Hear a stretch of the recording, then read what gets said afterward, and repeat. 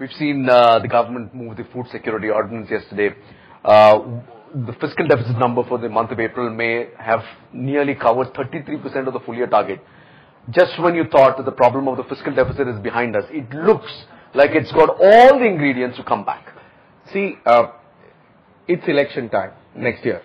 To actually go and predict that we are going to, come in very, very tight on the fiscal deficit, I think we got to think again, right? Every time into election season, we normally have some kind of, excess spending that goes through. So nothing to be surprised about. But at the same time, yes, pressure on the fisc. So this is to be expected. Needless to say, it's going to put pressure on all the parameters, including the currency and on inflation. So you're going to have a situation where the next 6 to 12 months are clearly stressful times. They're difficult times.